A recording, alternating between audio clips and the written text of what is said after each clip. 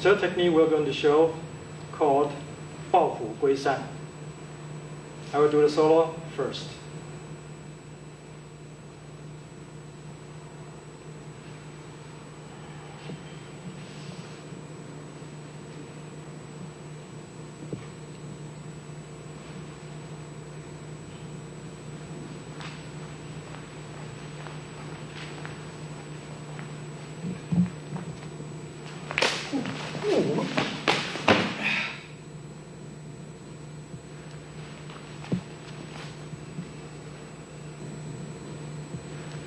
Assuming he's going to grab me here, there,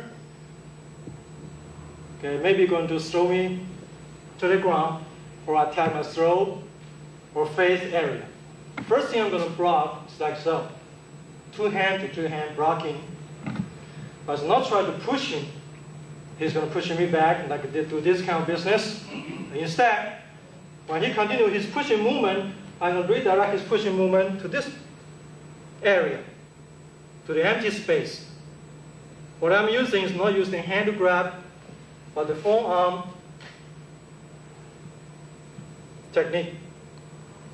After this movement, I try to do is still borrowing his power, give it back to his body. Maybe not strong enough, shake the foundation and push here. You cannot run away, still cut the leg. You can do other movement to complete the technique.